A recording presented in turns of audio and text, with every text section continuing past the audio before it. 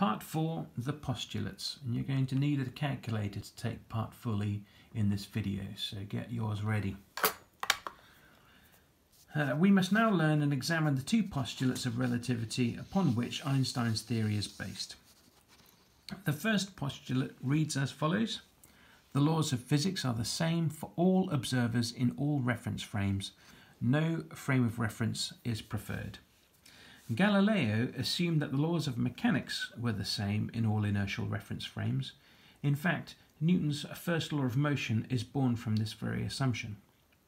Einstein extended that idea to include all the laws of physics, especially those of electromagnetism and optics. The most important thing about Einstein's first postulate is not necessarily what it says, more what it doesn't say. What it doesn't say is that the measured values for all physical quantities, so that could include time, distance, are the same for all observers. In fact, most are not the same. It is the laws of physics that are the same, which relate these measurements to each other. Postulate number 2 reads as follows: the speed of light in a vacuum has the same value c, 3 × 10⁸ meters per second, in all directions and in all inertial reference frames. As things turned out, the speed of light was in fact the ultimate speed. The ultimate speed being the fastest possible speed that is possible within the laws of physics. Nothing is permitted to go faster than the speed of light, and anything that has mass can never reach the speed of light, no matter how much or for how long it is accelerated. Both of these postulates have been exhaustively tested, and no exceptions have ever been found. The existence of a limit to the speed of accelerated electrons was shown in a 1964 experiment performed by William Bertozzi. This became known as the Bertozzi experiment if you wanted to look it up on YouTube or Wikipedia. Bertozzi accelerated electrons to various measured speeds and also measured their kinetic energies. He found that as the force that acts on a very fast electron is increased, the electron's measured kinetic energy increases towards very large values, but its speed is asymptotically limited to the speed of light. As of 2020, the highest electron speed ever achieved in a particle accelerator was 99.9999988% of the speed of light at the Large Electron-Positron Collider. That speed is still less than the ultimate speed, c, 3 × 10⁸ meters per second. Before we consider the speed of light and the second postulate, think for a second how the speed of a cannonball is not the same for all reference frames. So let's go back to our story with Doc North sitting at the side of the road.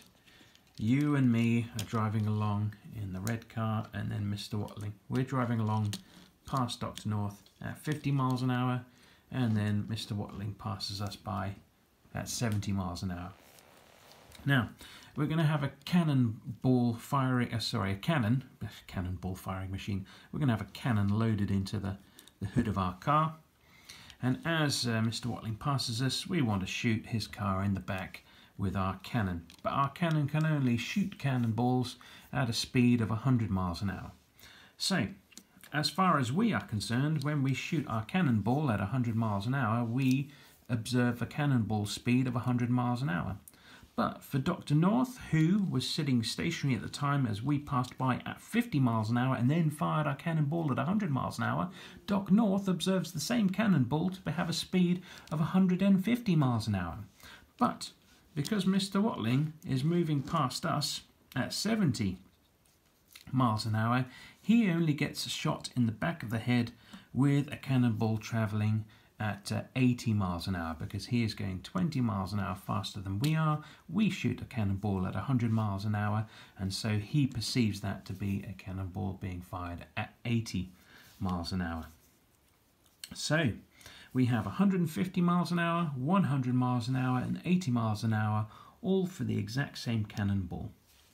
So if we are to apply Einstein's second postulate here, we are going to have to substitute out our cannonball and have a laser firing machine instead, in which case as we shoot our laser, Doc North observes the speed of the laser to be 3 times 10 to the 8 meters per second. We observe the speed of the laser to be 3 times 10 to the 8 meters per second, and so does Mr. Watling. And even if we were going at fractions of the speed of light in these vehicles, that speed of light would still be determined to be the same from all frames of reference.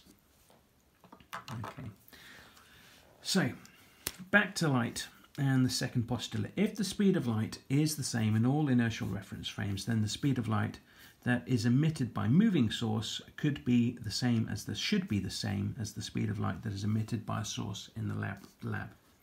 Now this has been tested directly in an experiment of high precision. The light source was a particle known as a neutral pion, given the symbol pi with a 0 at the top to show that it's neutral. An unstable short-lived particle that can be produced by collisions in a particle accelerator. It decays into 2 back-to-back gamma rays by the process, something like this. That will do for now. 2 back-to-back gamma rays. Gamma rays are part of the electromagnetic spectrum and obey the speed of light postulate. In a 1964 experiment performed by physicists at CERN, generating beams of pions moving at speeds of 0.99975 the speed of light with respect to the laboratory. The pions moving at this speed then decayed and produced 2 back-to-back gamma rays, and the speeds of these back-to-back gamma rays were measured. They found that the speeds of the light emitted by the pions was the same as would have been measured if the pions had been at rest in the laboratory, even when the pion is moving forwards with a speed very close to the speed of light and shoots one of its gamma rays out forwards and one of its gamma rays out backwards. Both of these have exactly the same speed as observed by the moving pion and the laboratory itself. Before we move on to consider how we measure an event in space-time, let's pause here for a simple problem. This is where you're going to need your calculator. So I've got mine ready. Here, I pose a question. An electron with a kinetic energy of 20 giga-electron volts can be shown to have a speed of, so what we've got is 0.999999967, the speed of light. So that's 3 lots of 3 nines, 67C. And part A of this question is going to be, if such an electron raced a light pulse to the nearest star outside of our solar system, called Proxima Centauri, which is a distance of 4.3 light years away, by how much time would the light pulse win the race? Please give your answer to 2 significant figures and in the units milliseconds. Part B. Using a high school understanding of kinetic energy, how many times more massive will this electron be compared to the often used 9.1 times 10 to the minus 31 kilograms for the resting mass of an electron? Please give your answer to 2 sig figs. In the next video, we will look at measuring an event.